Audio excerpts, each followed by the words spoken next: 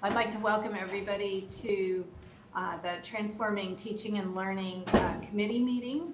And this meeting was posted and is following is pursuant to Governor Abbott's temporary suspension of open meeting laws.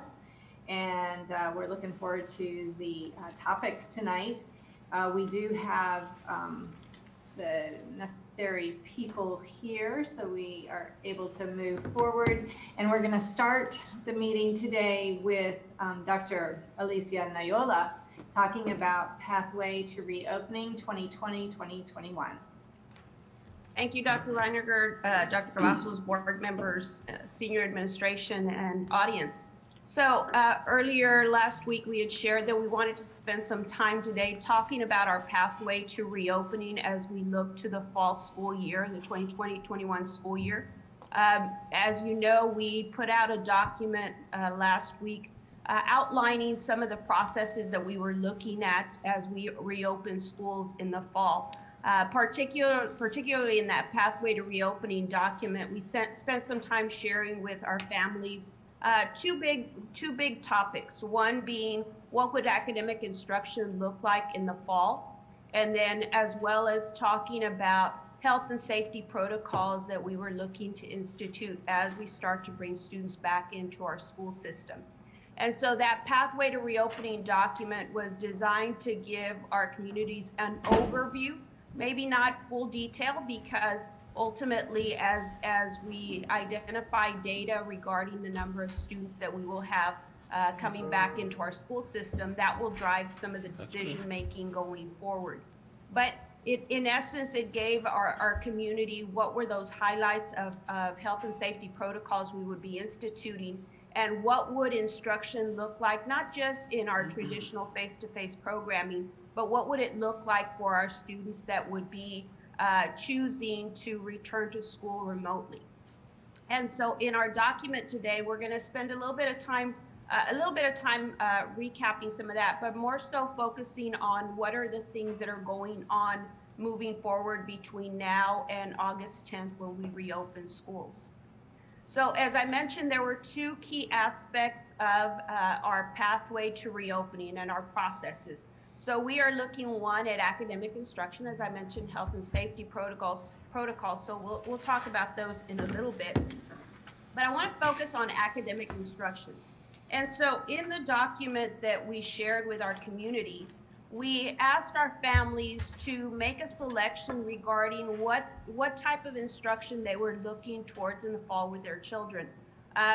We know that we're at the beginning of July and we're still a month and a half, give or take, away from August 10th. However, obviously, any kind of changes to our processes is going to require a certain degree of planning. And so we asked our families to select what option they were interested in for their children. We took the opportunity within our Pathway to Reopening document to give our families a little bit more explanation about what face-to-face instruction was going to look like, what remote instruction within a synchronous and asynchronous method would look like. And we also identified a hybrid model for our families to consider. And so we did note in our document that as of the date that we put that document out, that hybrid was not an option. We were petitioning the state to consider allowing us to offer a hybrid being a combination of face-to-face and remote. In the document, we did say we were interested in hybrid, at least at our junior and senior level. And so that discussion is still going on at the state level. We're hoping to hear soon whether hybrid will be an option. But as always, we try and plan ahead. And so we've been having a lot of discussion regarding if the state allows us to offer a hybrid model, what would it look like in our school district? Could it possibly be alternating school days as an option? If hybrid came into play, at what point would we bring our hybrid students into the school system? Obviously, there's a lot of planning, and in light of what we are experiencing just across our state and across our county with number of COVID cases, we want to make sure that as we as we implement any of these processes, that we are doing so responsibly and that we're taking into consideration the health and safety of our students and staff. So we're still working through a hybrid model and what that could look like. So we're looking at a number of options, and so we're certainly hopeful that the state chooses to allow that. I think the more options that families have, the better able we are to meet their needs. And so we'll continue to look at what those options look like. I will tell you that as of today, we've had close to 8,000 responses from our families. When we look at that, what percentage breakdown looks like between face-to-face and remote, right now we have about 63% of our families that have responded opting for a remote option, and then about 37% that are interested in continuing to come back into the schools at a 37% rate. We still have some time till tomorrow to receive some additional forms. Once we have those results, we'll go ahead and calibrate that information, share it out with our campuses. All of our school administrators are returning next week. So a big part of what their work will be to identify our other 10,000 plus students and helping guide them and give them information in order so that they can make an informed decision with regard to what pathway they will choose. So all of that data is critical, because knowing exactly what our numbers look like will really guide a big portion of our planning. And so as we work ourselves through this presentation, you'll realize just how critical those numbers are as we plan ahead for the fall semester. So the second item, and so as you know, as we're working through this academic instruction, what I call a bucket, just a bucket of items within academic instruction that we need to make sure that we have in place so that we can have that successful opening that we're all looking forward to. There's a number of things that we need to take into consideration. So aside from knowing what learning pathways children are going to be returning to our school in, we also have to think about our academic calendar. And so every indication is that depending on how these COVID numbers move forward, there could be some potential closures in the future. And so we want to be prepared for that. And so part of what we have to do is look at our academic calendar, and should there be a need for us to have any kind of closure, how would our calendar be impacted? And so what are some adjustments that we may have to make in order to be prepared for that? The next item that you'll see there is dealing with state testing windows. And so the state has been very clear in indicating that the accountability system next year will not go away and that we will have testing happening. And so Dalia Garcia, through her department, is working on identifying those testing windows. The state has made some adjustments to the testing windows, saying that we will be able to test into June. And so Dalia Garcia is working on that and identifying what's the best process to give our students every opportunity to demonstrate where they are at with regard to state assessments. We are also looking at what does a standardized school supply list look like. Every year we have a school supplies list that our campuses put out, but obviously this is going to be a unique year when we think about the fact that we will have some students returning face-to-face, but obviously as we look at our percentages, we'll also have students that are learning from home. So what become the appropriate school supply list for those students? And in some cases, the supplies may be a little bit different, just designed to address whatever that learning environment is going to be. And so we are working with our elementary and secondary school principals to identify and their staff to identify what those supply lists will be.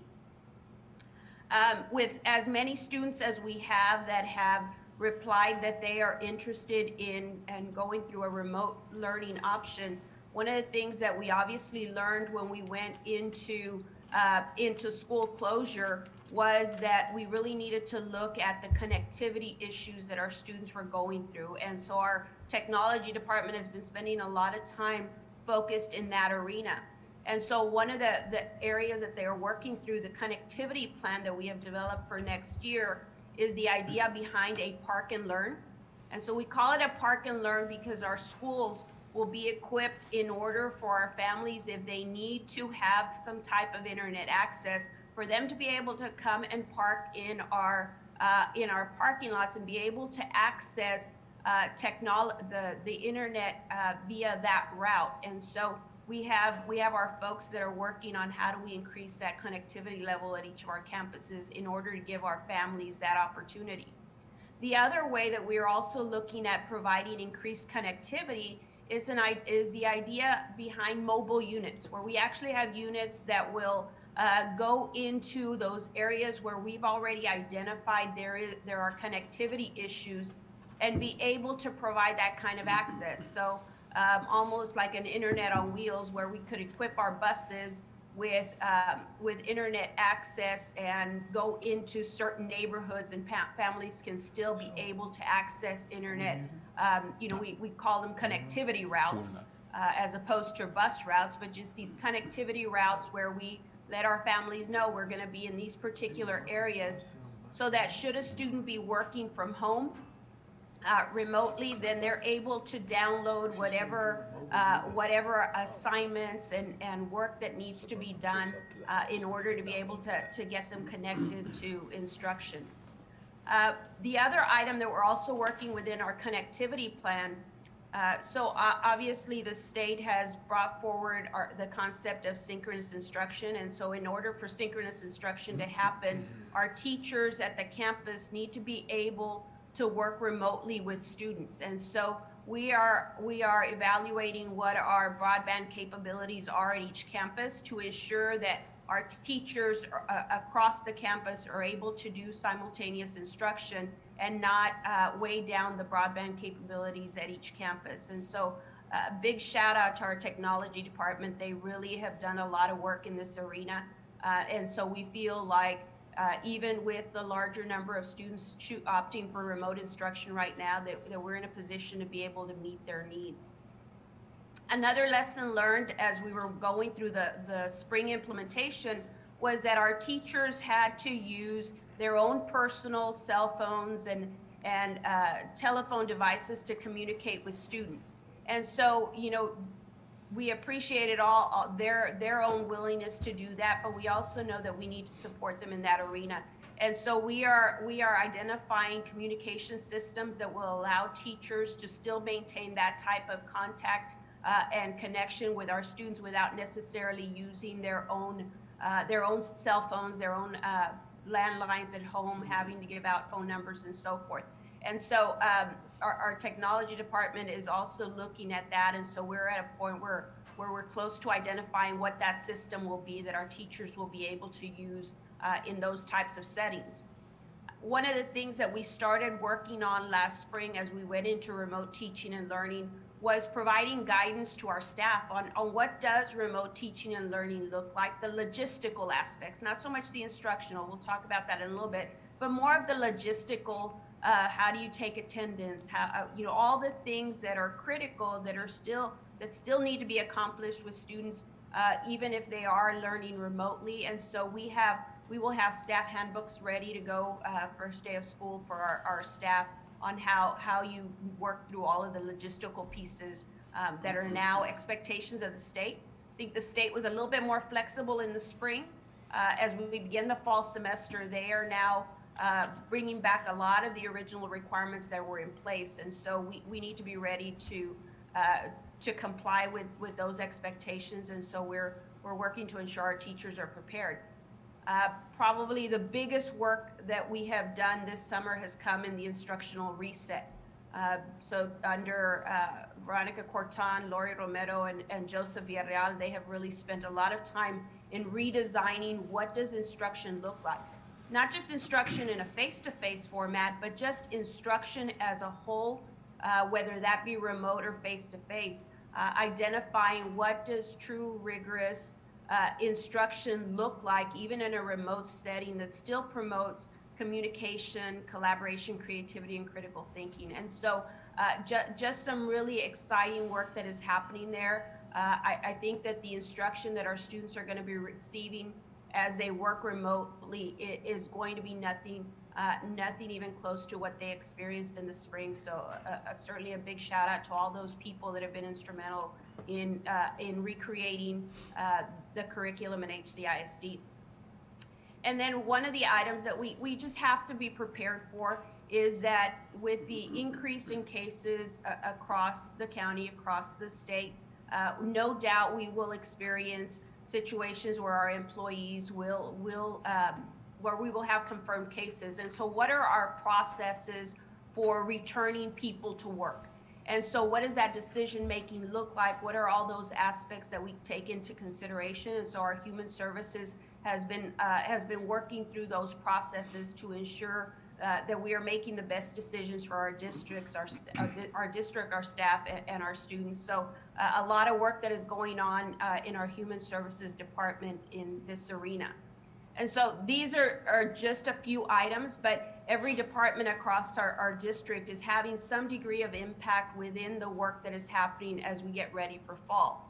Obviously, this is the instructional side, but the other big side that we continue to want to reassure our parents around is what those health and safety protocols are going to be that we will implement for our students and staff as they return in the fall.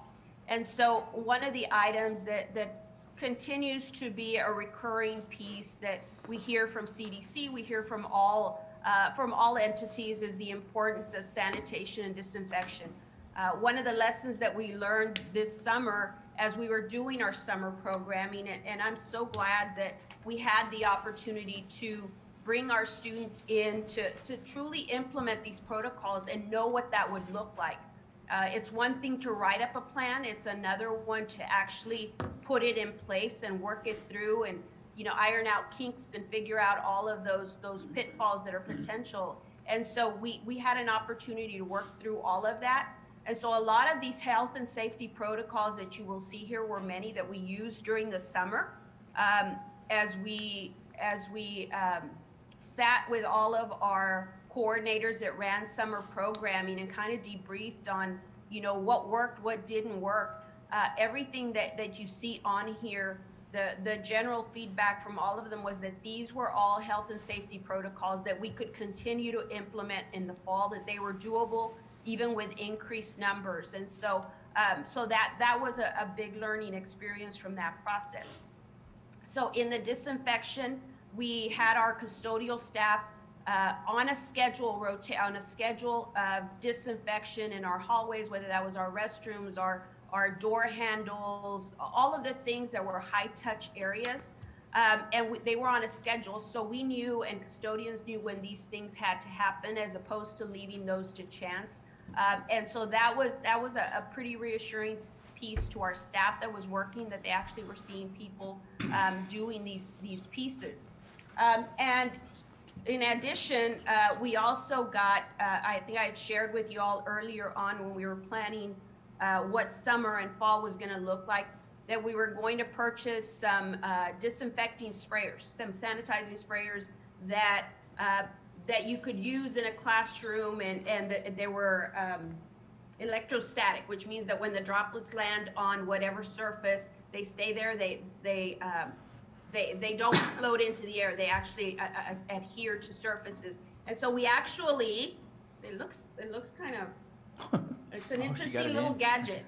But we got those in, and so we will have those available at all of our campuses. It's certainly going to speed up the process for our custodial staff to be able to disinfect bigger areas in a faster amount of time. And so that'll always be a great thing, because that'll ensure that as we start every morning, every classroom in our schools has been disinfected and sanitized for our students.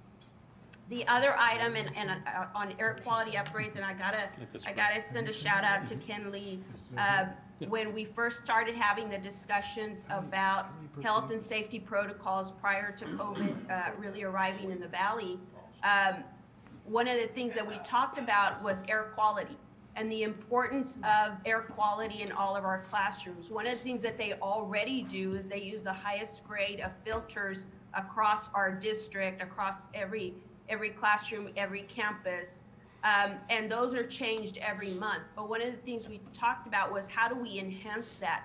And so one of the things that that Ken went out and found was an actual disinfectant that sprayed on the coils of the air conditioning system. So while the filters will filter out pollutants, what this will do is you spray this disinfectant on the coils, and so it keeps those coils disinfected, so that the air that is constantly being circulated is in fact purified to a greater degree. And so they have continued to use that.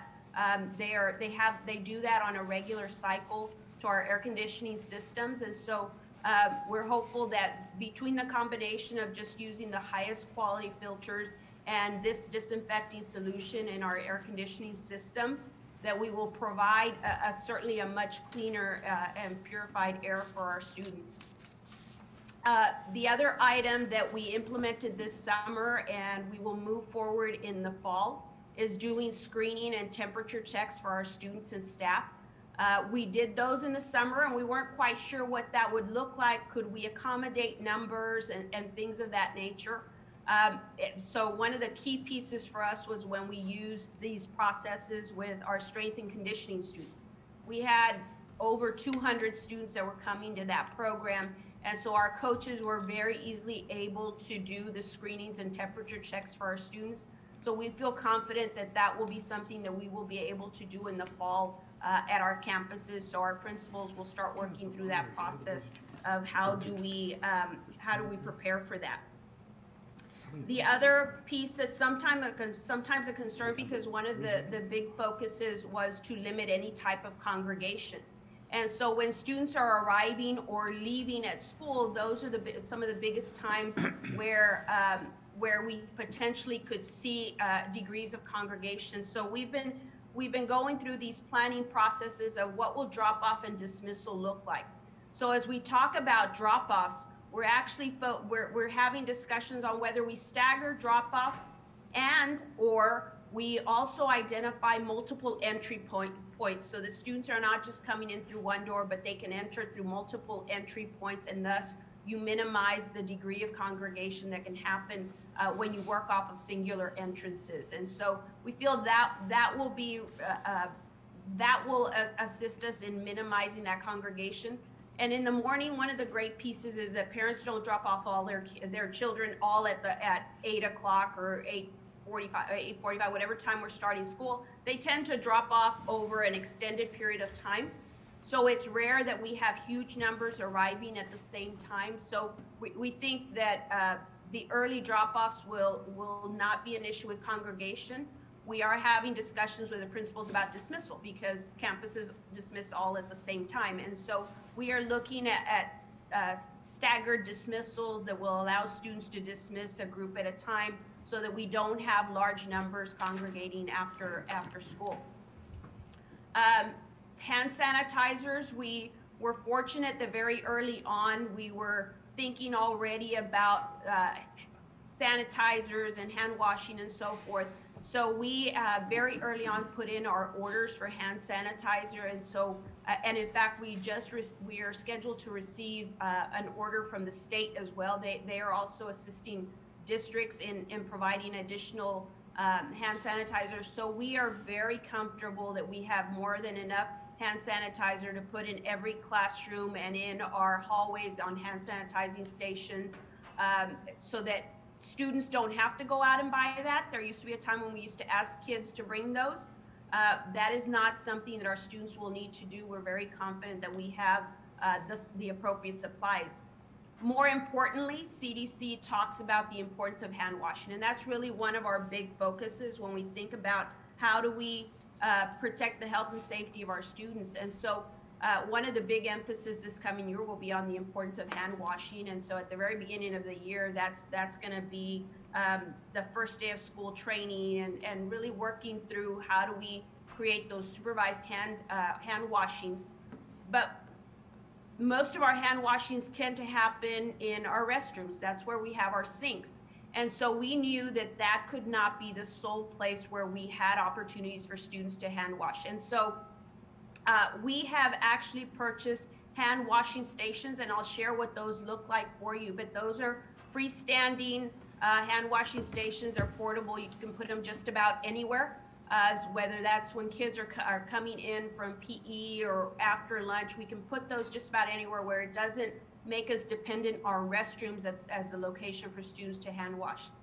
The other thing that we thought of very early on was the water fountains.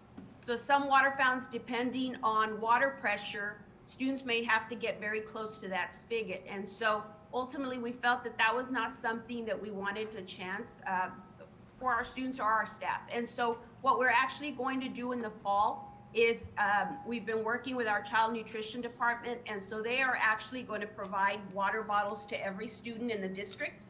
And so we will also have water bottle refill stations throughout the campus, allowing students to be able to fill their water bottles and not have to use those traditional water fountains.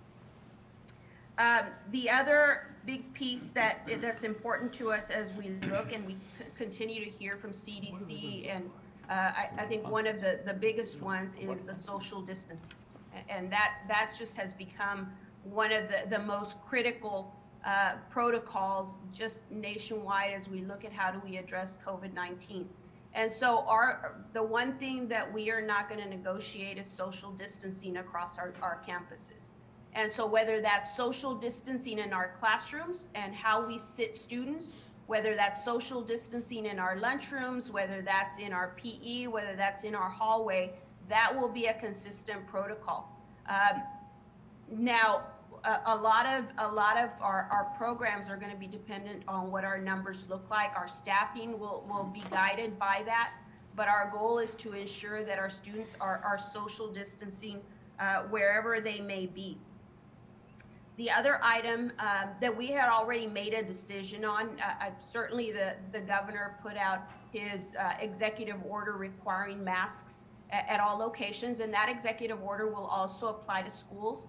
But we had already made a decision that this was going to be that other critical factor as we consider the health and safety of our students and staff. And so absent of the governor's executive order, we will continue to require masks for all students and staff. One of the questions that we sometimes get is, what about the little ones?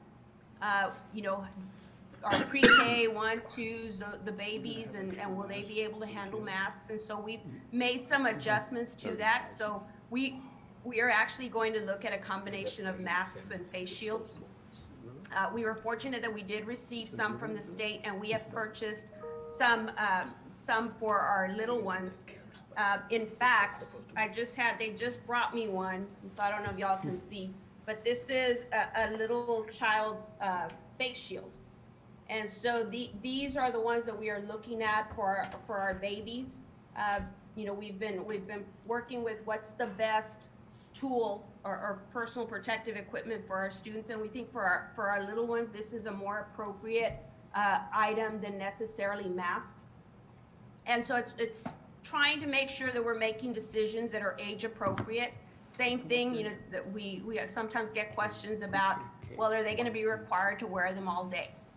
Can a third grader really work with a mask all day long? And so no, we're cognizant of that, and so our staff will build in those mask breaks. And so what does a mask break look like? It means that we go outside and we give kids an opportunity to not have to wear those masks. And obviously lunch and certain areas, those are going to be situations. But whether they have their masks on or not, the other factor that's always going to underscore everything is that social distancing. So whether they have their masks on or off, the social distancing is going to be in place for students. And so that I think we're confident that between those two pieces, those are going to be some of our more critical ones. The other one that we have instituted, especially at the elementary level. So at the elementary level, prior to this year, we did have some departmentalization where students at the elementary level, especially at the upper grades, would switch classes Part of that was in preparation for what was coming with secondary. But as we go into this school year, one of the decisions that we have made is that our element that we are looking at with health and safety protocols, but there's just so many others. You know, we've had conversations about our transportation, because we do have some students that are going to be coming face to face who will have the need to ride the bus. And so we have established we're working on establishing the protocols for buses. And so we're looking at things like assigned seating and then families sitting together, as opposed to necessarily separating every single student, but keeping the family groupings together as much as possible, so that again, we're instituting health and safety protocols that make sense, but that still also are at a high enough standard that we're protecting the health and safety of our students. I will tell you, we've gotten a lot of guidance from the state throughout this process. A lot of the health and safety protocols that you see here were ones that were recommended but not necessarily required. And so we made the decision that that health and safety of our students was just going to be held at a higher standard. And so while some of these are not required by the state, many of these I would say are not required by the state, we just felt that they were important and critical for our students. So I want to give you a little bit, these last few slides that I'm going to share are just kind of like a show and tell. So these are the masks that we have ordered for our students and our staff. And so these are our cloth masks. We wanted to certainly highlight our school district. And so every student and staff member will receive 2 masks, and ultimately we have more certainly that we'll distribute those. But we wanted them to have something that we are providing. We know that that's not always a possibility considering the economic times that we are in. And so we wanted to make sure that we were providing masks to everybody that works in our school district and attends our schools. One of the things that we're also looking at is how do we help our little ones understand what social distancing and 6 feet apart looks like. Our older ones understand 6 feet better, but our little ones may not always understand what 6 feet looks like. And so we are ordering floor decals for all of our elementaries and for some of our secondaries whenever they're needing to create that 6 foot distancing piece. But through these decals that we'll have at our elementaries, we're hoping that our little ones will learn just that concept of 6 feet and maintaining that social distancing. On your right-hand side, you see some of the window decals that we will be putting out across our school district, basically identifying that we are requiring face coverings throughout all of our facilities. The item that you see before you here is an easel that will be located at the front of all of our buildings. This one happens to say mask recommended because during the summer, there were some facilities that we had where at that point it was a recommendation. Obviously, as we move into the fall, we've established that those will be required. And so these are just some reminders and guidance to people that are accessing our facilities. What you have in front of me, I think, Shane, we've had a story that was done in the paper on these. These are the water stations. So right now, this one happens to be next to a water fountain because of the water source. But you'll see there's a foot pedal at the bottom so that students aren't having to touch or turn on anything. The student steps foot on that, and so obviously they're able to wash their hands through that. And then the soap will be provided alongside that. Here are the water bottle stations, and so these are being put across our school district, and so these will allow, whether it's the water bottle, and this one you happen to see a cup there for our staff members, but so these water stations will be placed strategically across our campuses in order to give our students that opportunity to refill their water bottles. And so that concludes the bigger portion of the presentation. I'm going to move it to discussions and questions, but I did want to take an opportunity to highlight for you all our frequently asked questions page. When we created our Pathway to Reopening document, we spent a lot of time working through our head, what are some possible questions that families may have? And so we put all of those possible questions through the verbiage in our document. However, we were still getting some of the questions that we anticipated, but may have been missed by our community. And so at that point, we wanted to make sure that we gave people the opportunity to work through the document. In the document, we did ask them to email us with any questions that they may have, because our goal was that once we started receiving those questions, we would stand up a frequently asked document. We didn't want to tell them, here's a frequently asked document, without questions that were really suitable to what they wanted to know. And so we finally had enough questions to compile, and so we identified a frequently asked page. So it's www.hcisd.org, PTR, Pathway to Reopening _FAQ. And so what you have on this page,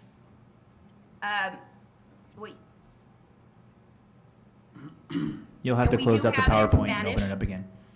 Yeah, I'm trying to, but the little thing keeps popping up at the top. You have to stop sharing and then open up the window. Let me see. There we go. So you'll see here, we had questions regarding academic instruction, and so there's a number of questions here. These were some of the most popular ones that we tended to see.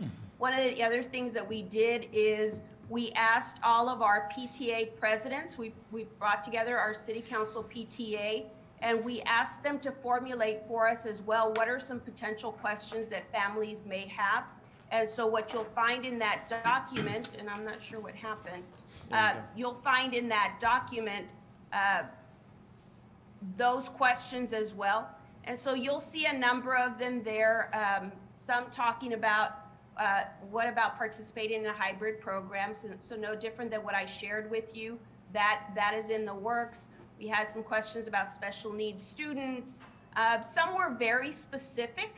So we still have some questions that we responded to individually because they were very specific. These were more of the general types of questions. For some of those specific questions, either we were able to give them an immediate answer, or we referred them to work with their campus to identify how best to address that particular question. And then the other types of questions fell within the health and safety arena, where we're getting questions about what does class size look like, what are we doing to ensure the health and safety of students, visitors, what would lunch and PE settings look like, things of that nature. And so we'll continue to update this page for our families regardless as we move forward. And so that will conclude my portion of the presentation. I'll certainly welcome any questions that the committee may have. Thank you, Dr. Noyola. Madam Chairman, I have a couple of questions. Please, yes. I think all of us probably have a few questions. Sure. I've got quite a few, so I'll limit mine and then I'll yield it to my colleagues and everyone else. And if I don't hear some of the responses from my questions, then I guess I'll go back and continue it. First of all, the presentation was fantastic. Great job, Alicia, on going through the details on each and every single one of what you're talking about. I don't have any questions at all on the health and safety protocols. I think you hit a home run. I think we're doing everything worldly possible to make sure that when the kids come to class, they're going to be safe. If the teachers come to class, they're going to be safe.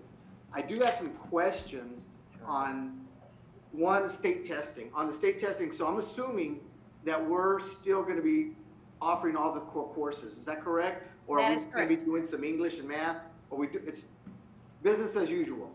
That is correct. All of our academic core courses will continue to be offered. One of the things that we are evaluating is more along the lines of elective courses, because not every course lends itself to remote instruction, in particular as we think about courses like CTE, and some of those just do not lend themselves. But the core courses are non-negotiable. Those will be, every student will have to take those. Okay, great. I guess my next question is, you know, kind of at the beginning of the presentation, you had remote, you had hybrid, and you had face-to-face. As we're moving forward on this, some of the percentage that you said was 30% so far was face-to-face. Over 60% is some form of hybrid or remote. That's kind of a little scary because that's just going to make our job a little harder, because that 30 can turn down to 17 to 16, depending if the virus gets a little worse. But I guess my question is, as we're doing that, are we looking at what teachers can offer what courses? Because there are some teachers that are and for lack of better words, and trying to be as careful with my words, but there's some teachers that have more years than others. You know, is there going to be some preferences on some teachers not having to do the face-to-face because of their age, because they have a history of illness, because maybe they have the chronic issues that are going on? Are we as a district looking at that when we start telling teachers and we start assigning responsibilities in classrooms? How are we handling all that, and how are we working on that? Sure. So, so one of the things that we spent a lot of time on this summer was, one, in the training and making sure that our teachers were prepared to deliver remote instruction. But coming back to your question, so every teacher should be in a position to be able to deliver remote instruction. Some may be further along than others. And so sometimes, we're going to have to be also strategic in how we identify which teachers will teach remote and which ones will teach face-to-face, because we have to continue to ensure the strong instruction for our students regardless of where they are sitting. But we anticipate that we will have staff that will have reservations about returning to school and whether they will be sitting in front of students in a classroom. Within a hybrid, we will have between face-to-face and hybrid, that's going to be a combined number. As far as where teachers will wind up, one of the things that we're getting ready to do, Mr. De Leon, is survey our staff and kind of find out and identify who are those staff that do have reservations with regard to returning to work because they may have some underlying condition, whatever the situation may be. Now, every case is unique. And so once we have the staff that has identified whatever their concern may be, we're going to have them work directly with our human services, because we can't blanket for people. And so human services, we went through some of that when we brought our staff back. I'm talking about teachers, but I'm talking about our central office staff, our maintenance staff, when we returned people to work in the summer. And so human services worked with each person individually who had some type of situation, worked with them on options. Sometimes there were some accommodations that could be made. Sometimes it just wasn't possible for whatever the reason may be. But our goal is that we don't just expect to have our staff back and not take those things into consideration. But we are going to request that information from them and then have them work directly with human services on what the particulars around that situation may be. And then wherever we are able to accommodate and not compromise the instruction of our students, then certainly we're going to do everything we can to support them. So, Madam Chair, I have one last question, and then I'll yield to the rest of the board. Please. What happens if and I don't know if, I guess this is to you, Alicia, or well, I'll address it to you. What happens if a child gives the COVID virus to the teacher, and the teacher has to be quarantined for 14 days or maybe longer? Does that individual at that point in time can they claim workman's comp, or do they take their sick, or is that a special circumstance? How's that going to work? So, Debbie is with us, and so I'll give you a brief information on that, and then I'll turn it over to her. That certainly is her arena. But we do have the federal leave that's been made available to our staff, and so Deb, anytime we have that kind of situation where we have a staff member that identifies as having been confirmed or is displaying symptoms, whatever that may be, they are referred to Debbie, and then she guides them through the process. we have thought about that fact as we look at the fall, because now I have a teacher that's gone. They may be ill enough that they can't deliver instruction. And so one of the things that Veronica Corton is working on alongside Deb is the identification of substitute staff that is being trained alongside our teachers, so that if we have to bring an individual in to teach in that class, that substitute teacher has gone through the training that the rest of our staff has gone through on the instructional reset. But I'll turn it over to Deb. Deb, I don't know if there's something additional that you want to speak to on that, on what would happen in that type of situation. Thank you, Dr. Noyola, and good afternoon, everyone. And so exactly as Dr. Noyola mentioned, we have been working with our employees as they have been returning to the school district, and should they be faced with a COVID-related situation, because of the federal Emergency Paid Sick Leave Act that went into effect April the 1st and expires December the 31st, we have been able to work with our employees in offering them this type of paid sick leave if it's a COVID-related situation that they are faced with. And so all employees are eligible for the 10 days. After that, should they still be faced with a situation, then there are options for the employees where if they have their own leave available, they have state personal leave or sick days available, then they may certainly take those days as well. If they've exhausted all of their leave, then part of that federal emergency leave will qualify them for partial payment. And so we have been working with our employees, and of course we're going to exhaust all options before we ever get to a doc. There is, definitely options available. To date, we've not had our employees that are having to face docs and pay because we have these, leave options available, and our employees are able to take the leave that they're needing so that they can care for themselves or their loved ones that are faced with a COVID-related situation. So we'll continue to work with our employees and offer them the options that are best for them and their families.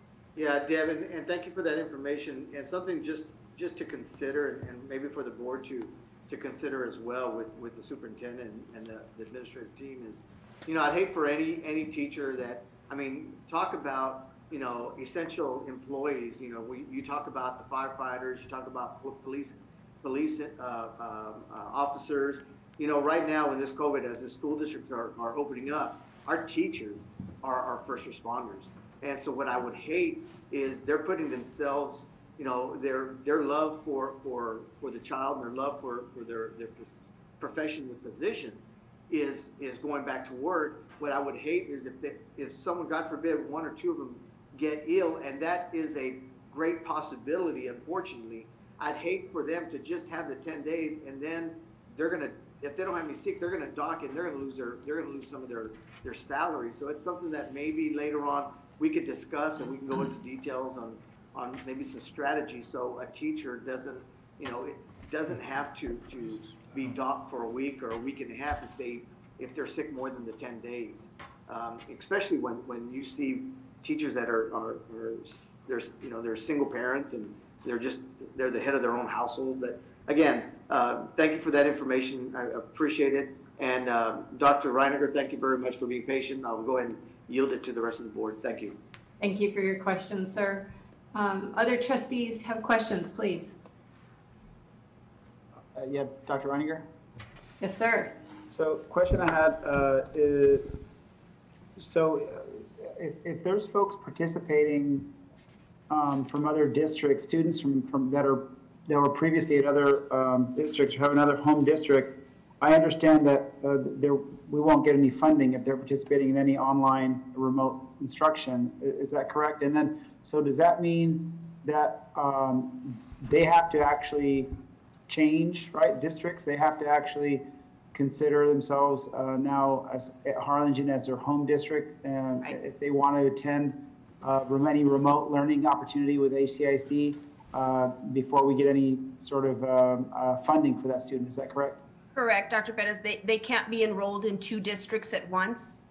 And so the only way that we receive funding is when the student is actually enrolled in our district.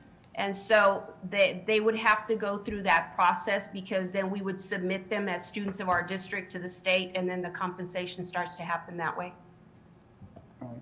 Well, I mean, this is obviously very very much a fluid situation, and I applaud y'all for the great work you're doing. It's not easy right now, and everybody wants to be out there first and communicate their plan first and that kind of stuff, which is not necessarily the smartest thing to do with everything being in, in flux. There's a lot of movement, and there's a lot of, life is dynamic, and this virus is, obviously has a course of its own, and the numbers are going up, and this, that, the other. We don't know when they're going to come down, and so I think we just have to make sure we keep communicating with the community. What are the different options? What are they going to look like? But just explain to them that this is not something that we can decide right now. The beginning of the school year, if it doesn't change, it may change. But the beginning of the school year right now, it's just too far away for us to say, this is exactly what we're going to do. And I mean, I think that a lot of people just need to know that, just to be patient and that kind of stuff. It doesn't help that, let's be honest. I mean, nobody's come out and said nationally, as far as I'm concerned, as far as I'm aware, nationally or from the state, that, public schools are essential, that we're going to, and maybe they have, or maybe I just haven't heard it, but I think sometimes people need to realize that education is essential. We have to figure out a way to do this, and it's essential for a variety of reasons. Number one, the education of our students must go on, but also, it provides an opportunity for a lot of people to work and stuff like that, because, they have to have their kids, in schools. And so it's a very complex situation. The points that Javier made were very important. We don't want to, we don't want to get our staff sick, right? So we have to, all the precautions you outlined, in your beautiful presentation. Obviously, if we do those things right, if we screen appropriately, if we have the right hygiene, if we have the right sanitation, if we have all the face masks and all the hand washing, if we do the right things, distancing, then we should be okay. But we don't necessarily want to go out of our way to, to get especially our most vulnerable of our staff and teachers sick. But by the same token, if we are saying, okay, the young ones are fine, let them be face to face, and some of the teachers that are whatever beyond a certain age or so many years in the district, they're okay to be. I mean, that won't work either, because sometimes your best people for your remote learning, you have to kind of like give preference to sort of the quality of the education. I think that should be the deciding factor. We want the best education possible for our students, and so those folks that are most talented with the remote instruction should be allowed to do that, and should be actually promoted to do that, and then help teach others best practices of how to improve upon their remote instruction, because this is the way of the future. It's not changing, and I think that we need to embrace that. So we've got to be real careful and not just, we've got to be very nimble, very flexible, and I just applaud y'all for all the thoughtfulness of the plans that you're coming up with, and we still don't know whether hybrid will be even funded model from the state. I hope it will be, but we still don't know that yet, as you outlined. And so, but we have, but there are other districts out there that are coming out and saying this is what we're going to do. I guess they're just not going to get paid for it. That's fine, but we just don't know, and I think we just have to find out more from the state, and then kind of and kind of go with that. But the more we can more frequently communicate with whatever we can communicate, even though it's uncertainty or options, and this is what it could look like, but we don't know. I guess folks are wanting to kind of find out, even though it's really far out. They kind of want to know what's going on, and so. And I know y'all are doing that, but just I wanted to applaud y'all for the incredible amount of work that goes into this, because this is not easy, and I know y'all are doing the best job you can. Y'all don't get enough praise for the work you do, so just wanted to thank you, and that's all I have. Thanks. Thank you, Dr. Pettis. I know that Mr. Strubhart is going to give us an update on the communication plan for the reopening, part of a theme that we hear. But I do want to make sure there aren't any other questions on this first presentation, and I do recognize we're getting close to 6 o'clock as well. So, Dr. Reiniger, I had a question. Dr. Moniz. Okay, yeah, just great presentation, Dr. Niola. Very thorough, as usual. Wouldn't expect anything less from you. My question, I got a couple of questions, but regarding the polling, can that be duplicated? So is somebody screening that information? And what percentage of our families have replied? Okay, so we, so you're talking about the response rate? Yes. What is the percentage response rate? So 8,000 out of 18,000? Well, that's 8,000 families out of 18,000 kids, so. Well, correct. 8,000 students that have been accounted for out of the 18,000. And so our goal is that once we return to school next week, that's part of what the work will be of our campuses, is identifying where are the other 10,000 students and what is their plan going to be. Right, so is it, I mean, even if it's at 10,000, we're saying we got 30%, we're planning for 30%, but 10,000, that's a huge number. And so as we planned, we also, when we went through this process, we said that whoever didn't respond, in essence, we need to think of them as face-to-face students, right? Because we need to plan for what those bodies will look like. However, we're also going to work through this process of making the phone calls and making the outreach to try and get as close to a final number as possible. And so that will be much of the work of what will happen next week with our remaining students. So theoretically speaking, if 10,000 people show up, can we accommodate that with 6 feet social distancing? So one of the things that we did prior to us even getting at this point, we actually did evaluations of all of our campuses and classrooms, and we did an evaluation based on, could we accommodate 50% of the students? Could we accommodate 60% of the students? Could we accommodate 70% of the students? And so we have that information to guide us. For the most part, 70% is doable. It starts to, we start to have multiple issues once we start moving into that 80% or so, but anything in that 50 and 60 is for sure. 70, we start having to make some necessary adjustments, but it's doable. It's once we get into that 80 and 90 that we wind up possibly having issues there. But I think that the process is doable, even more so if the state is able to accommodate a hybrid option.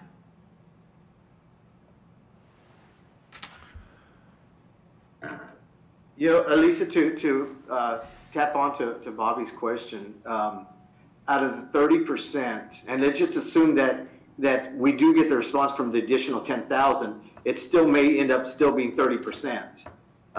Sure. So if it's that 30%, regardless when we get the results from everyone, is that 30%, 75% of that 30% elementary, or is it who out of that 30%? Is it more of the elementary kids that the parents are responding on, or is it the middle school or the high school? No, I don't have that specific answer, but I will tell you that we were getting response from all across the district, all campuses. So it wasn't, we had, at the outset, we had thought maybe we're going to get more response from this grade level than this other. Now we are seeing that a little bit more of the face-to-face is coming from the high school portion, and I think we kind of anticipated that we would have more of a face-to-face response rate at the high schools because students participate in activities and there's other social implications there that sometimes guide kids. Here we go. I think we have This was a couple of days ago. Shane popping that up. This was a couple of days ago. But you'll see that if you look on your left-hand side where you have the face-to-face, you'll see that our highest percentage rate was at the 9th, 10th, 11th, and 12th grades. You have 43% of the seniors, 46% of freshmen.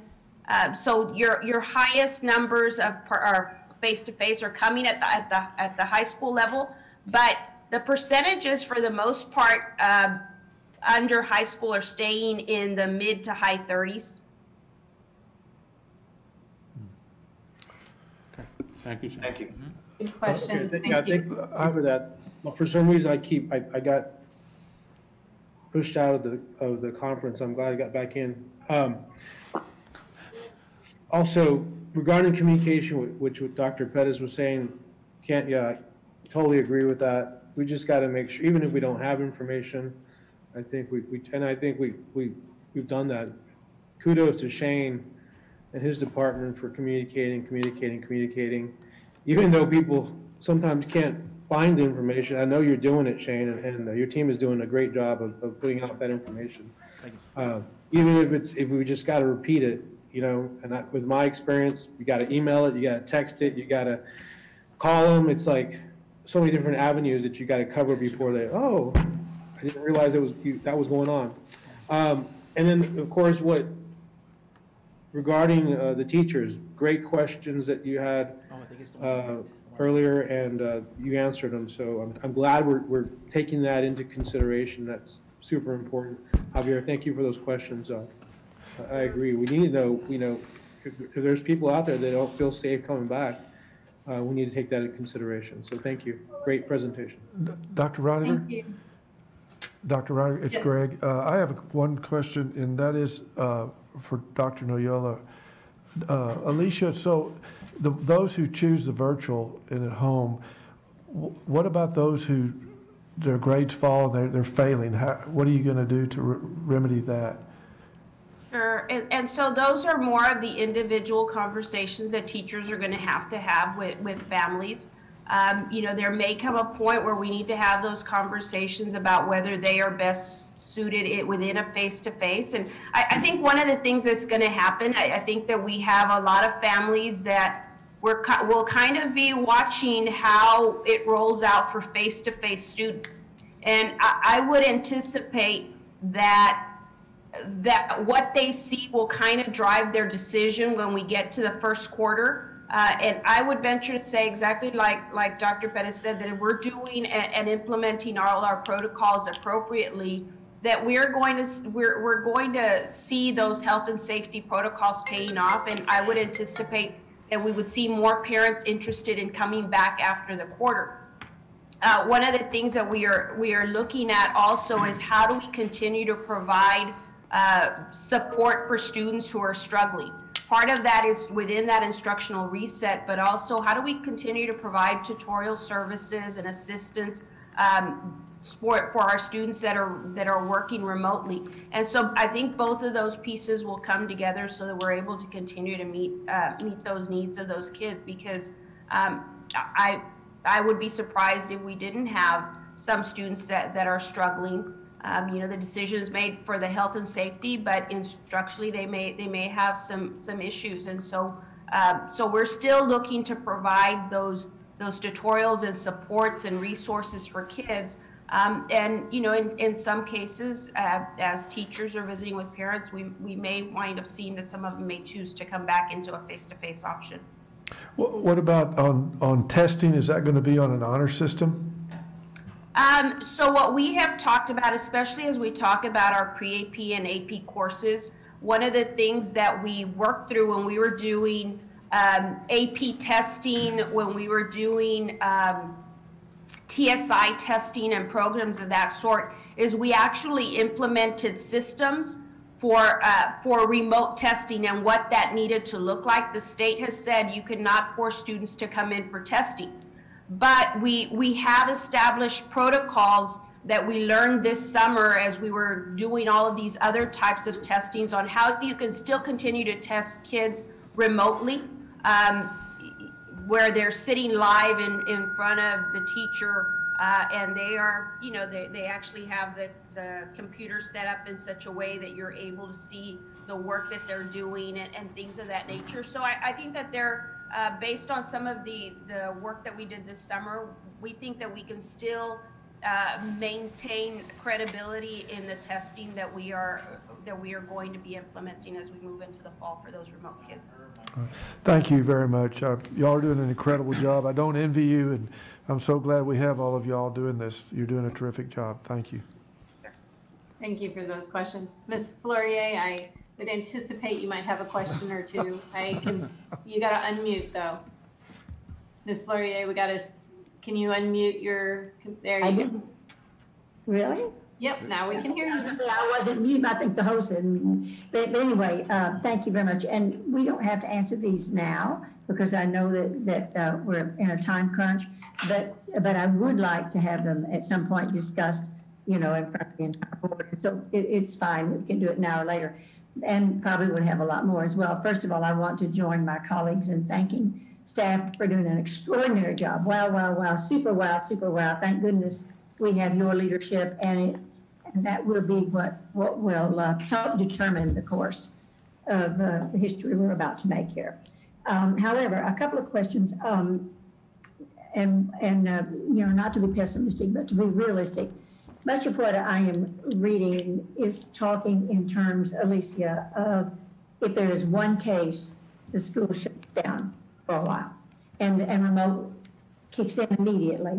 So I don't know if that's something that we've thought about, that we've talked to our health experts like Dr. Reininger about, or Dr. Castillo. I don't know what direction the state is going in that, but that's certainly the reading that I've been seeing. So I guess what I'm asking is, what is our anticipated protocol if and when that first one case happens, either to an adult or a child? Because as we all know, we're even more contagious when we're pre-symptomatic. So taking the temperature and all the modifications that we are doing are extraordinary and necessary, but they won't catch, they won't catch everybody. And so I think everybody recognizes that, but I'm interested in that. What's going to be our protocol if and when this happens, and how will we move to do that? The second thing I'm wondering about at some point, please, are, is a more in-depth discussion on the special programming, be it dyslexia, health, be it GT courses, how we're going to handle all of those, and also the arts. What are we doing in terms of social distancing with dance and music, whether it's band or choir and all of that. I know what we did before. I don't know what we're doing now. And then wondering also about athletics. It's a world of difference between tennis and golf and football and basketball. And I'm wondering how we're addressing them, because obviously we can't address them necessarily the same way. So at a future time, when you have time, I would love to have responses to those and probably other questions I'll bring up. But thank you so much. It's so reassuring and means everything that you all have given it, the time and the attention and the focus and the intelligence and the research that you have given it. So thank you. So I can visit with you on those items, but what I will tell you, Mrs. Fleury, that one of the greatest things that I really am grateful that Dr. Lassos and the board and so forth thought about the opportunity to host our summer programming this summer and bringing in students face to face, because there were a lot of lessons learned. A number of the items that you identified were items that we had to address this summer, because we did have a lot of sports programs, arts programs, special programming that we had to institute processes for. And so a lot of those lessons learned this summer we're actually going to take into the fall, and I think we're that much further ahead in how we will address all of these items that you mentioned. But absolutely, we can sit down and discuss those further. But I feel very confident that those experiences have given us guidance on how we will address those items as we move forward. Thank you. Dr. Reininger? And the big question, ultimately, not right now necessarily, please, but the big question is, what are we going to do if and when something happens? Because, I heard you refer to someone would leave and one person would come back. And much of what I'm reading is not saying that. And so I just think it's important for us to know what is the plan and what thought has been put into that plan so that we will be fully supportive of that plan. Sure. And the state actually does today, and actually they had given us guidance actually during the summer on what protocols needed to be instituted should a case arise in the summer. And so we have those protocols actually already established from summer. We're fine tuning those because obviously we're looking at a bigger group, but those protocols actually are already established, and so we certainly can send those out to you all through an admin report, or we can, I'm sure that there will be another time where we're going to need to delve deeper as we identify further protocols moving into the fall. Thank you. Dr. Reininger? Dr. Cavazos. Dr. Reininger, this is Eladio. Real quick, I waited till the end so that I didn't have to ask questions. You guys pretty much asked the questions I had. I wanna commend you all for everything that you're doing, from the plan to the communication. I wanna reiterate what Dr. Muñiz and Perez said. Sometimes even if all we tell the community is we don't know yet, you know, that goes a long way with them. I wanna reiterate Ms. Fleury's question also, because I think it's very important about the protocol, what happens, because that's one of the questions I had. What happens once someone tests positive, whether it be a teacher, a student in a school, because I think that's one of the fears or concerns that parents and teachers have of a mini outbreak in a campus that they're going to take back home to the families, to parents, grandparents, siblings. My two questions that I had, one, are we encouraging, and again, we can, I know we're pressed for time, but are we encouraging somehow teachers, are we going to encourage parents of students to tell us when they have gotten tested? Because someone can go get tested and continue going about their normal life, you know, and sometimes, because I've had the experience where friends have told me, can you believe so-and-so got tested, and they're still going out and doing whatever, when, you know, if they come back negative, great, but if they come back positive, that's already a couple of days that they were maybe at school teaching or attending classes. You know, they got tested on a Monday because they felt sick, or they didn't feel sick, or they just wanted to get tested.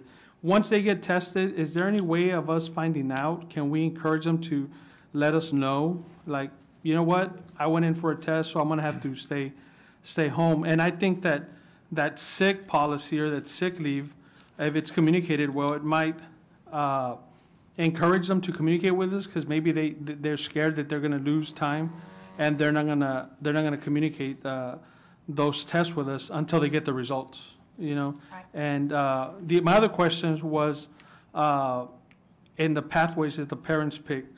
If there's a major spike midway through a grading period, you know, the third or fourth week of a 9-week period, where parents had chosen face-to-face, but all of a sudden things look pretty bad, can they pull them out and just continue doing remote learning at that time?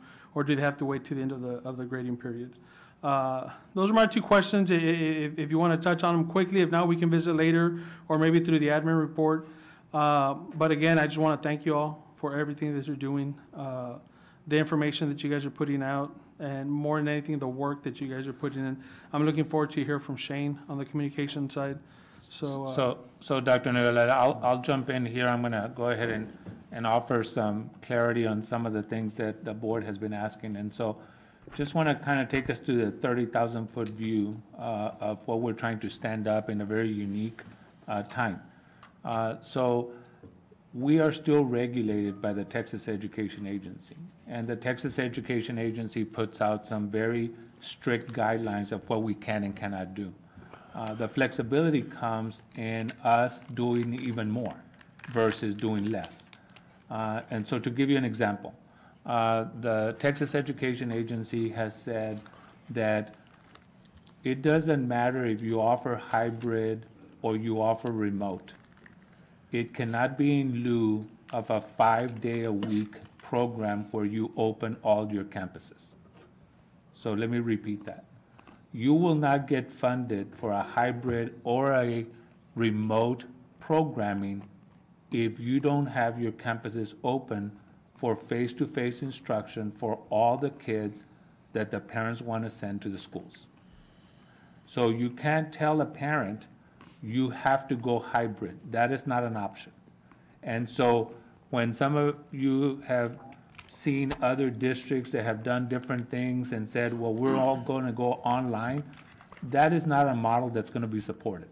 And they will not get their state funding. So that we need to be very clear about that, that the whole movement by the state is that the children have a right to return to their campuses. And the parents have a right to send them to their campuses. And so the building blocks for that is you must open your campuses to any student that wants to return 5 days a week. So our percent at 38%, and it may be 40%, it may be 20%. The bottom line, we have to open our schools, okay? From there, we have building blocks. And the choice is really parents. It's not the employee that has the choice, it's the parents that have the choice. And at any point that the district begins to push parents to make a decision, then you violate the regulations put forth by the agency.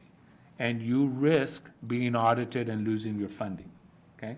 So you can't tell a kid, look, you probably would benefit better if you go remote.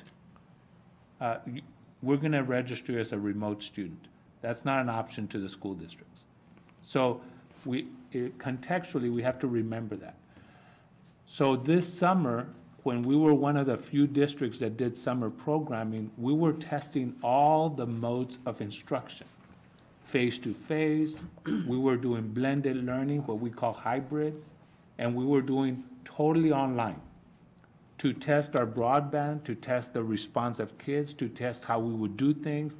All of that, we kind of got ahead of the game and have tested. To give you an example, we have 500 students, elementary students right now, approximately, that are enrolled in online instruction as a Jumpstart program. 500. So those are all remote students. However, this is something that we have to wrap our minds around. That model is not going to be the only model that we can offer. It's not acceptable, and it's not going to be authorized by the agency. What you need to know is that all those 500 students are being taught remotely, but all teachers are reporting to the campus to deliver the instruction from the campus, where they have access to all their resources, they have access to our broadband they have access to their computer information. So when we talk about, well, there may be a staff member that may be scared, all that is going to run through the Human Services Department, which there are federal guidelines that require of what we can and cannot do. But you have to keep in mind that when you open schools for the little children, the adults have to return to deliver instruction, right? And so there will be some mitigating factors. For example, there may be a teacher that does great work remotely, has some underlying conditions that says, is there any way that I can have a foolproof remote instructional program? That means I have no face-to-face kids in my classroom. I just report to my classroom, I do my remote teaching, I model what I need to do, I do all my work, but I am there because keep in mind that what the agency has made very clear, at whatever point a parent wants to bring their kids full-time to the campus, they have a right to do that. Now, here's the other thing that's out there, and so I'm trying to clarify a couple of points, is that this is so fluid that you may start with 38% face-to-face, and parents have so much confidence in our protocols that we ramp up to 60% within 3 days or 3 weeks. And keep in mind that we started very small, our summer programming. We ramped up. I mean, we had 200 kids showing up to strength and conditioning once they tested our protocols, right? And so the other thing that the agency just put out, and this just is fresh off the press, is that, number one, the districts can offer a hybrid, but not in lieu of face-to-face. Face-to-face, 5 days a week, is a required program that you must offer. What they also put out is that they're going to allow the districts to have a 3-week phase-in to test their protocols. So let me be very clear. Those 3 weeks, some districts are going to need them because they didn't test any protocols over the summer, right? So they need that. But what is not going to be an option is that every kid who does not have internet at home or does not have a technology tool, you must open your campus and they must return. So you can do a phase-in where you bring groups of kids back.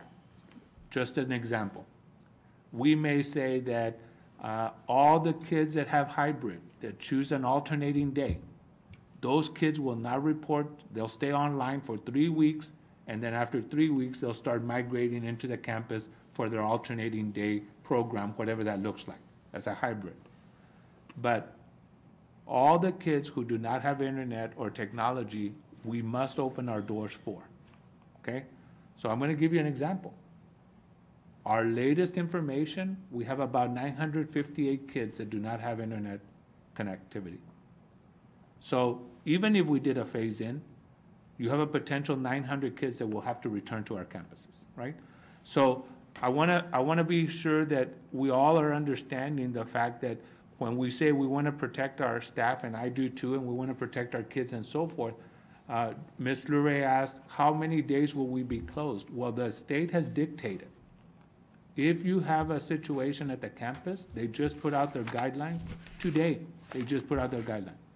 If you have a case, you are not allowed to close for longer than 5 days. You get in there, you disinfect, and you must return to face-to-face instruction, or you are not in compliance with the state regulations. Now, they have a whole group of medical team experts that are working with them, right? But I just sent you those documents, and they're public documents. I sent you those documents so that you can see what the state regulations are.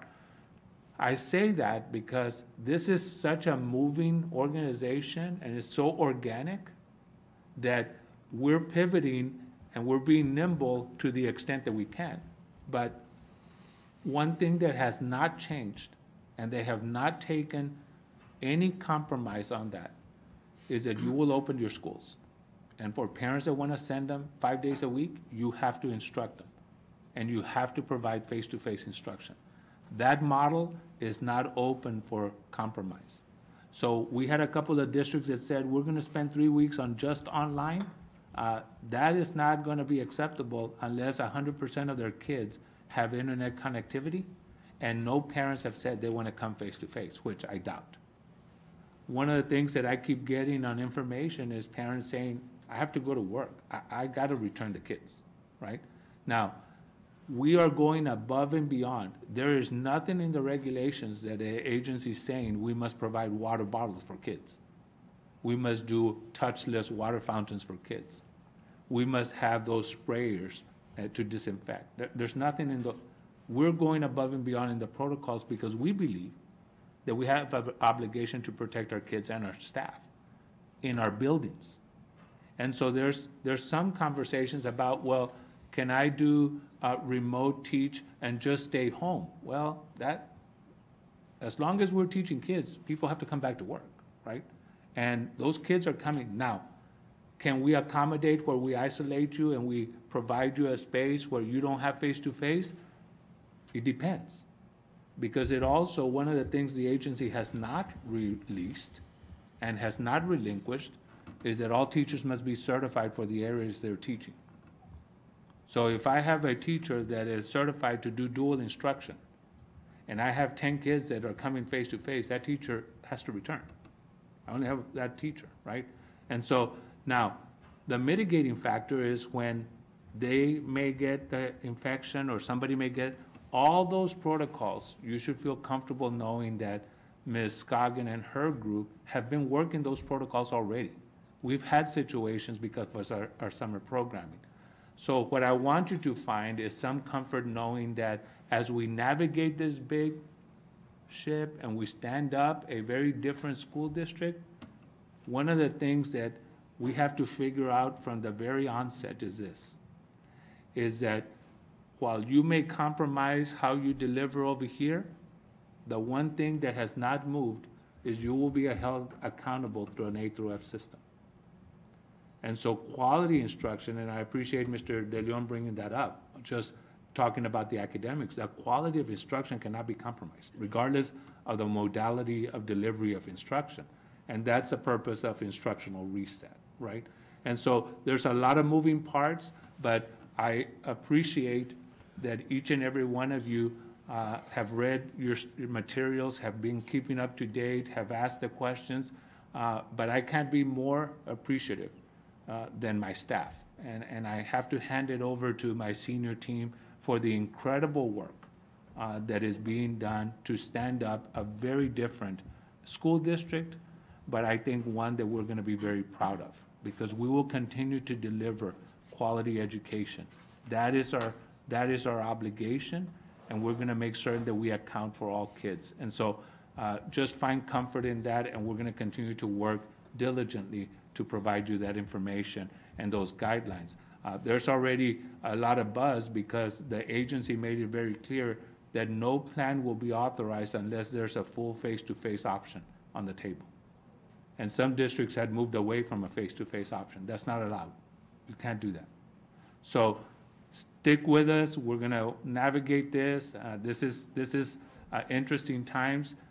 My son, Chris Matthew, that's got to go back to Tech, they have told him that he has to return, that there will not be a full online option. So he packed a little quicker than I wanted him to pack. So I guess he's ready to go back and tired of being quarantined. So thank you, staff, and thank you, Dr. Noyola, for the heavy lifting, Joseph, Lori, everybody for the heavy lifting they're doing. And we'll keep you abreast of everything that we're doing and continue to make you proud and make this community proud and build on the trust that we've created over time. Thank you, Dr. Cavazos. There is no doubt the amount of work that is happening and will continue to happen. And I'm gonna use this as a transition to Mr. Strubhart, who gets to figure out unique ways to communicate all of the complexities that you have just painted for us. So, Mr. Strubhart, would you like to give us a communication plan for reopening update?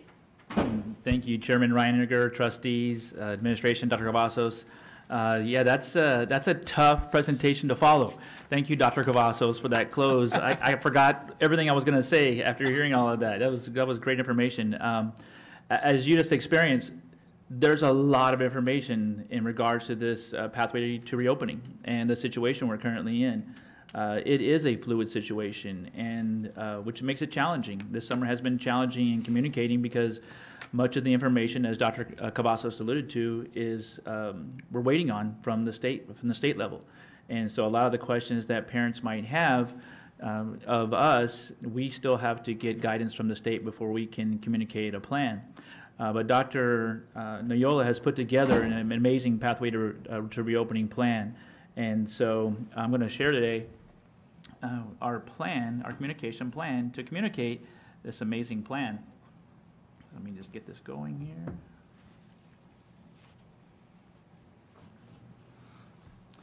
I want to first talk about, can y'all hear me okay? Mm-hmm. I'm using the microphone, not off my computer. Yes. Okay, yes. Great.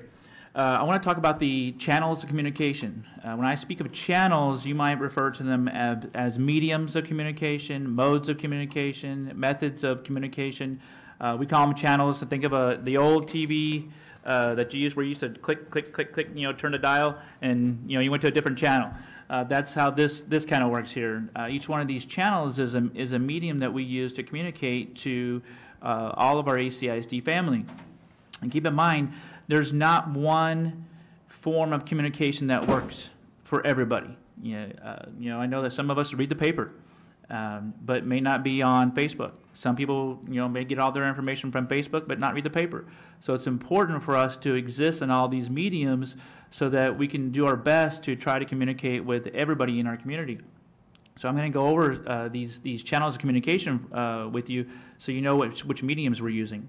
Online streaming services. Everyone knows YouTube. Everyone's watched a YouTube video. That is a streaming service that's very popular. But in addition to YouTube, there's also music streaming services like Pandora and Spotify. Think of for those of you who don't know Pandora and Spotify, it's like a radio station, but it's an online radio station. They're very popular, especially amongst young people. In those mediums, we have advertised in the past, and we will continue to advertise in those mediums this new pathway, the pathway options. And so I wanted to share that these online streaming services, we work through a company called AIM Media, who helps us communicate through these mediums. And so that's one of the channels we're going to use are the online streaming services. Social media, that is one of our biggest mediums for communication. Facebook being the largest way that we communicate with our community. Most of our parents are on Facebook. We did a survey last summer of not all of our parents, but many of our parents, and it was a face-to-face survey too, asking parents, how do you communicate with the district? And Facebook was the #1 choice that they chose. But we're also in other social media platforms like Instagram, which is a growing social media platform for young people. Snapchat and Twitter as well. Snapchat, that's what all the high school kids are using. So we're using those social media platforms as well to communicate. And I'll show you an example of that in just a minute. Radio, I think some of you may know Jay Cantu. He's a local DJ. He's also a parent from Long Elementary. And he is also a DJ with iHeart Radio. And so that is like channel, that's 104, 107, KTEX. All the big radio stations. Well, we plan to utilize, we've already reached out to them. We'll be advertising through the radio and also doing interviews. They have opportunities for us to sit down and interview with them live on the radio so we can communicate a lot of these questions that parents might have about our pathway to reopening. Television, Brianna, it comes from the television world. She's on the Zoom as well. She has a great relationship with all the channels, Channel 4, also Channel 23, now it's all combined, Channel 5 and Fox. We can reach out to them, and they will show up to our events. But they also have morning shows where we can talk in depth about what we're doing with ACISD. They're ready for us, and so we'll be scheduling those interviews. They're real early, so we're going to send Dr. Noyola at 5 in the morning to be at those interviews. No, I see her shaking her finger. No, come on, Dr. Noyola, help us out here. Also, could someone mute her, please? So RG Vision Magazine, we chose RG Vision Magazine because it has the best distribution model in the Valley. Whether you go to the South Padre Island, Brownsville, to Edinburgh, Mission, you're going to probably see a copy of RG Vision Magazine in an office somewhere or in a convenience store. They do have because of that distribution model and because of the quality of the magazine, we can continue our partnership with them where we offer a story in every publication. It's a bi-monthly publication and an ad as well. So that we're going to continue to do that. That's one effective way of getting the word out throughout the entire Valley. Blackboard messaging. Blackboard owns, they've bought out several companies. They bought out our messaging and texting system.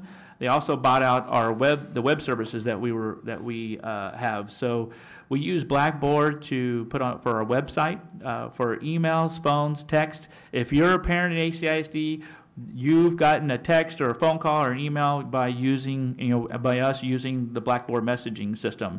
It's a very, very convenient, very effective way. We use that to get that great number of responses for our survey.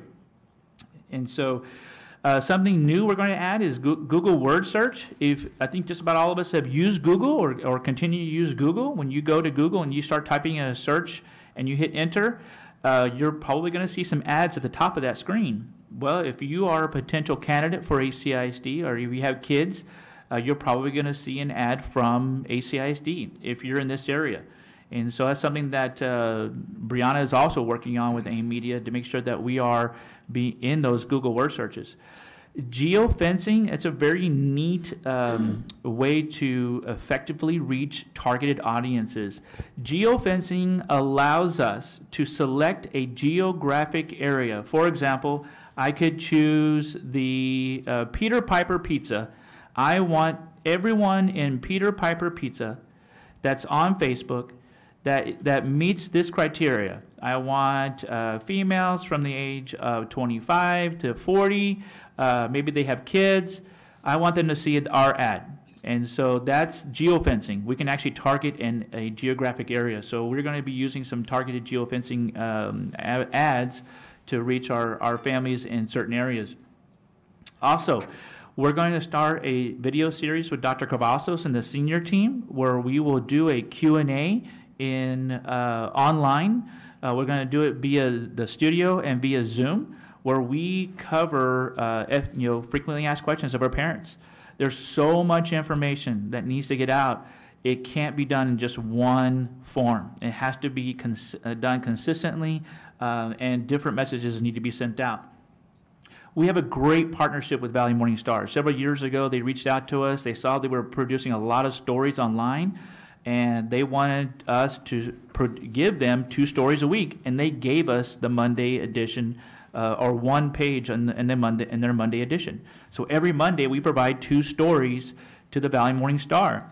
And Dr. Cavazos called me in a few weeks ago. This was about mid-June. He said, we need to be very targeted in our Monday stories. I want a story that focuses on health and safety, and I want a story that focuses on academics in the Monday paper. And boy, that was right on the mark. And we've been doing that, and those stories have been gaining a lot of traction. And I'll share a piece of that with you in just a moment. So we continue to use the newspaper as a great way to communicate as well.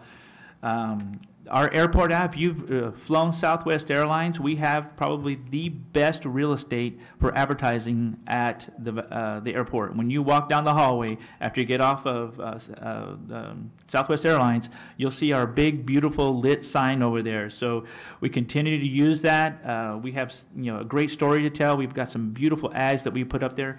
We're going to be updating that in August with the reopening of our schools. We're going to be doing some direct mail ads as well, explaining the pathway to reopening and our options for parents. And so parents will be getting a direct mail ad at the end of this month, early August. And then our most important channel of communication, and that's our ambassadors. Beginning with our board, tonight you got a lot of information about our pathway to reopening. You are now armed with information that you can share with the community. We continue to do that with other folks as well. Dr. Cavazos, for example, he has several meetings scheduled with our PTA presidents, for example, where he's going to have a conversation with them to talk about our pathway to reopening and to field questions there. He has a meeting scheduled with all of our teachers of the year to inform them what's going on, but also to get feedback from them. And so it's important that we inform the people that we're directly in contact with first, because they're our ambassadors. They're the ones that go out in the community and say, hey, this is what ACISD is doing. And that's always been a great thing about ACISD, is that we have so many champions in our district that continue to share our message. So those are our channels of communication. I'm going to jump into an example of how we tell our story. Going back to what Dr. Cavazos said about putting out those 2 stories a week in the Valley Morning Star, here's an example here from a page talking about Canvas. We had 3 weeks of great stories about academics where we adopted Seesaw for elementary, Google Classroom for middle school, and we adopted Canvas for high school. That's big. Those are big pieces of information that parents need to know. And so to y'all's point about, we need to be constantly getting the word out, we have been. We've been writing stories about all the things that ACISD is doing on those 2 fronts. And also, we've been writing on the health side. We've been writing about the sprayers, about the washing stations, and the refillable bottles. Those have been very popular stories as well. And so we continue to do that. We're writing some new stories this week. So that has been a great tool for us as the Valley Morning Star. But I also want to share our relationship with Travis Whitehead. I think all of you know who Travis Whitehead is. I'm sure he's called you once, or you've spoken to him and been interviewed by him. He's a great writer. And you can see Dr. Noel on the front page of Sunday's paper over here, where she's talking about the pathway to reopening.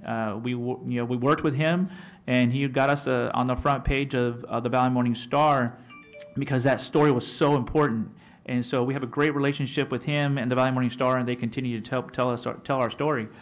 I also want to share some of our social media posts.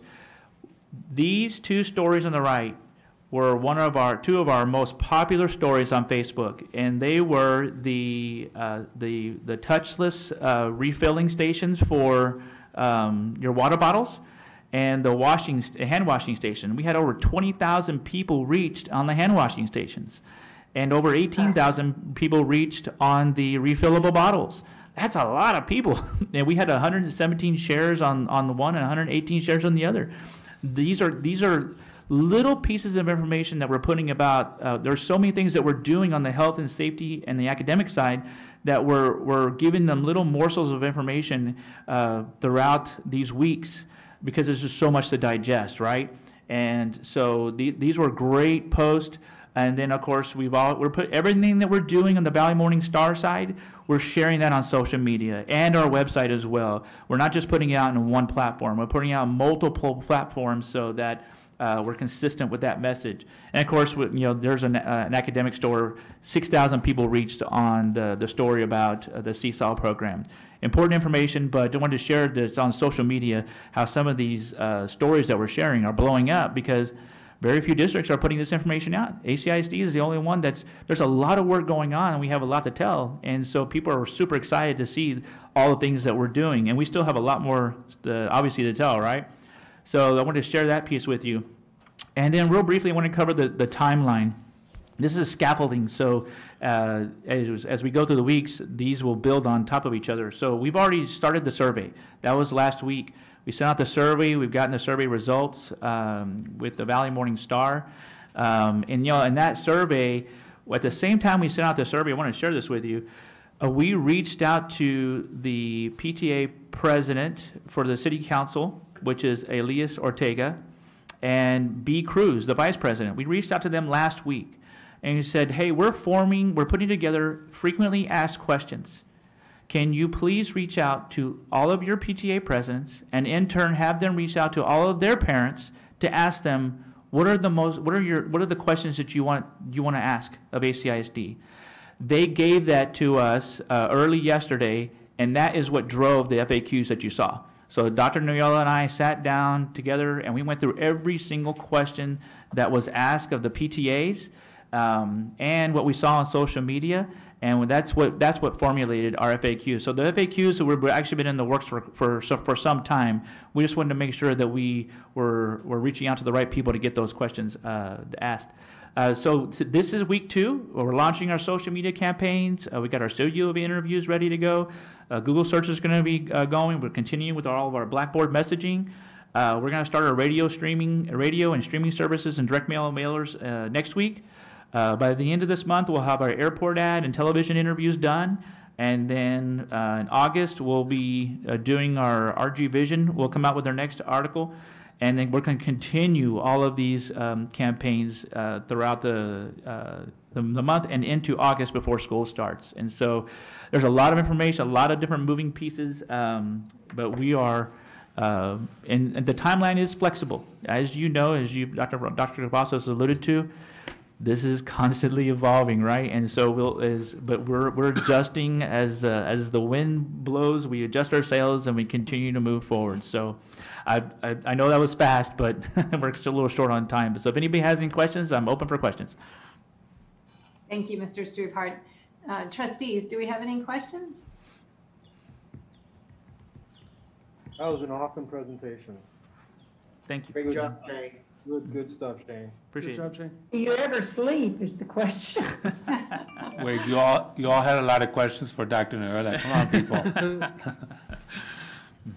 Yeah, I think for me, Shane, the comprehensiveness of what you presented is so important, in fact critical to getting the word out to our HCISD family.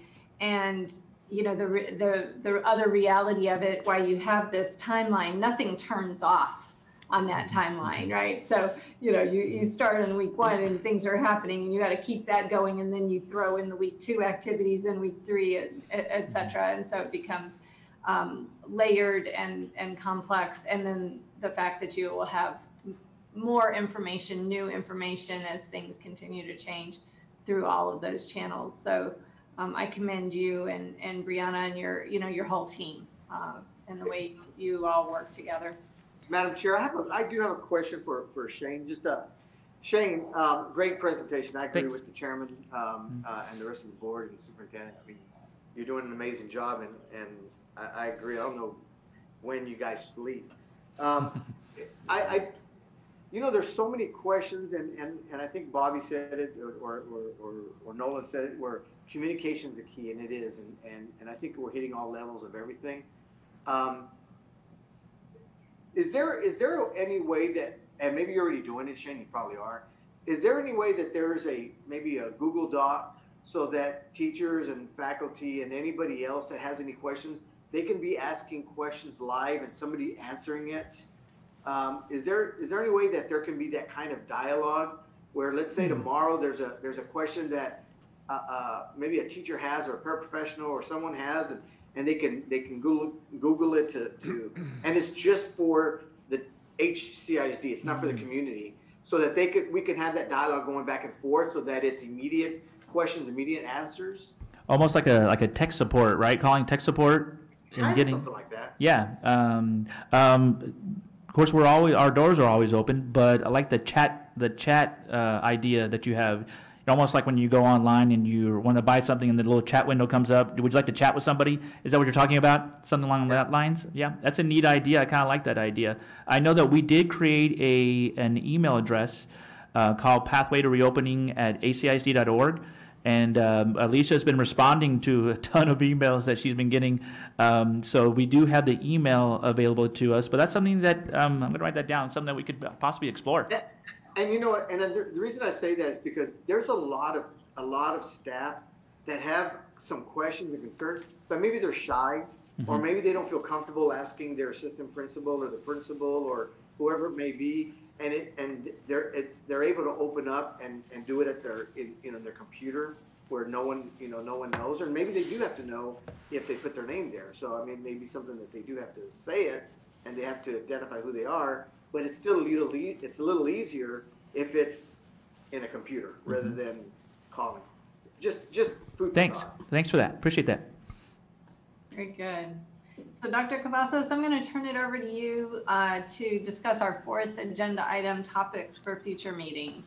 So as you know, that while all this is happening behind the scenes, trying to stand up a very different school district for the fall semester, the topics that are going to be forthcoming are going to be centered around this very general movement and journey that we're on. However, we're still doing some incredible things, and I want to commend Dr. Noyola and Melissa Parker for submitting the IB application for Vernon Middle School.